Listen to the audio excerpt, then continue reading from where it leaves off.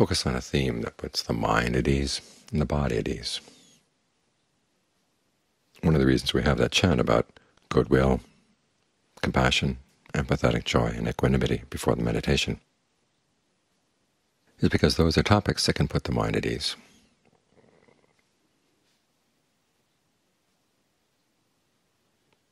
Try to foster an attitude that you want to find a happiness that doesn't harm anybody, and so you want to wish for their happiness and your own happiness at the same time, reminding yourself that for that kind of happiness to work, everybody has to look for happiness inside. Because a lot of the pleasures of the world depend on one person gaining what someone else loses. But here you want happiness where everybody gains.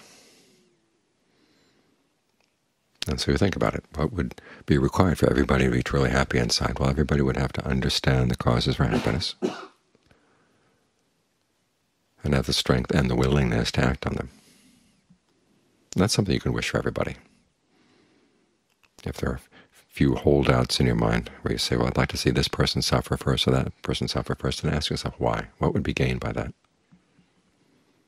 It's not the case that everybody who suffers for their misdeeds comes to their senses and realizes what they did wrong. Sometimes it just makes them worse. And remember that the Buddha taught the end of suffering for everybody. In other words, whether your suffering was quote-unquote deserved or not, he was still willing to teach you how not to suffer. Because it's not the case that the input from a past karma makes you have to suffer. There may be pains and other unfortunate things that have happened from past karma, but the mind doesn't have to suffer from those things. So if you're willing to take on the teaching, it's there for you. Thinking these things helps put the mind to rest. And it can get the mind into states of concentration.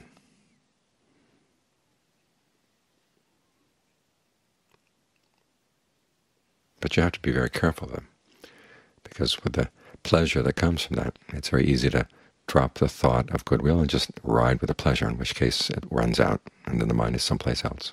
Then you have to come back and create the pleasure again. This is why it's good to shift to another topic that has more to offer in terms of investigating what's going on in the present moment. You can shift to the breath, you can shift to the different parts of the body, depending on what theme you find in the present moment here in the body. Helps bring the mind to peace. You can work with the energies in the breath as you breathe in. Where do you feel the breathing? Forget about what you learned about the breath and physiology, and just ask yourself, where do you actually feel it right now? Then ask yourself if the way you're feeling the breath feels good for the body in general, or if you could change the way you conceive how the breath comes in, where it comes in, how many different places it comes in, where it goes out.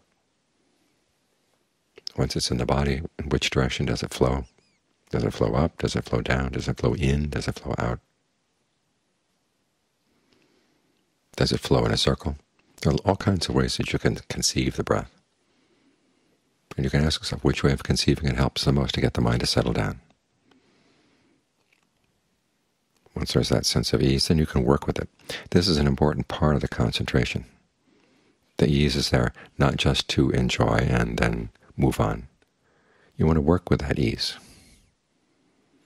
because it's going to help you build a more solid concentration, because the purpose of concentration is not just to rest. It's also to give rise to more mindfulness, more alertness, more discernment.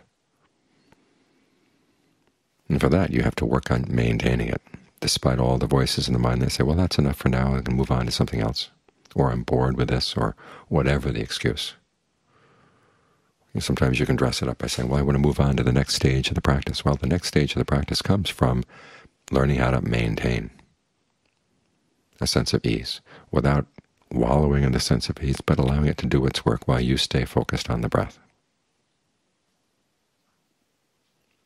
And John Fu mentioned one time there are 3 steps to concentration. One is learning how to do it, and the second one is learning how to maintain it, and the third is learning how to use it.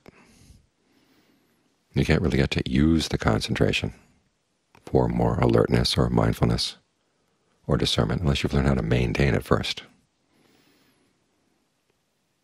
partly because those qualities are going to require a more solid mind, and partly because in the act of learning how to maintain the concentration, you're going to be strengthening your alertness and your mindfulness and your discernment. Alertness here means focusing on what you're doing. It's not just a general awareness of the present moment. It's a very specific, focused awareness. And mindfulness is what reminds you to stay here with the topic you've chosen. If you find yourself wandering off, bring yourself right back. That's what strengthens your mindfulness and your alertness, as they work together here to maintain a state of concentration. And then there's your discernment to figure out if the mind has trouble staying focused, what's the problem? Is it laziness? Is it irritation? Is it too little energy? Is it too much energy? By learning how to analyze the state of mind to bring it to a sense of equilibrium where you can maintain it, and not fall for the voices that say, well, there's got to be something more than this. As I was mentioning this morning, have some respect for your concentration. And while you're working on the concentration, remind yourself just being able to stay here in the present with the sensation in the body. That's good enough for now.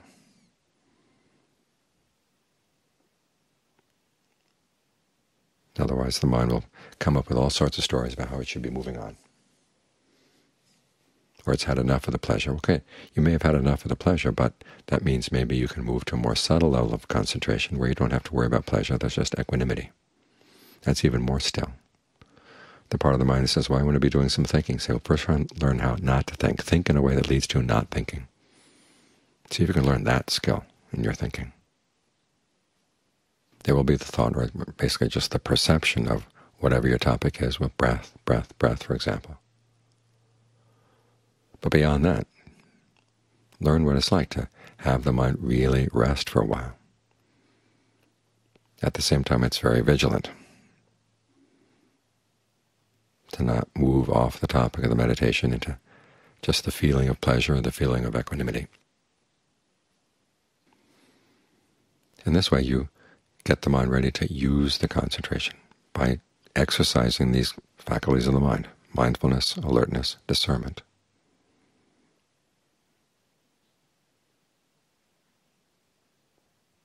So do your best to get focused with a sense of ease, but at the same time remind yourself there is a purpose to this. You are working.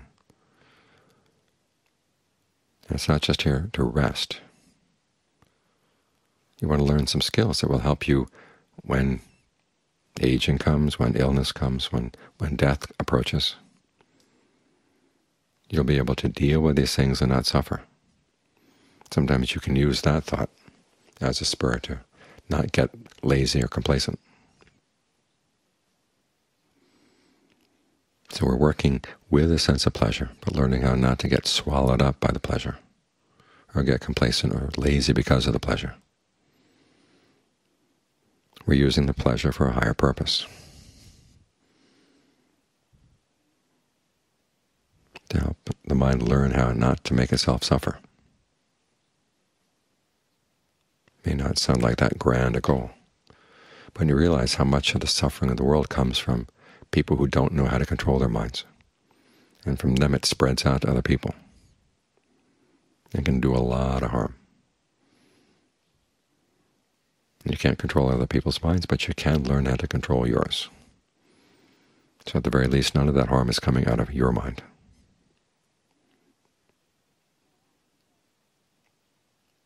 And that's a genuine accomplishment right there.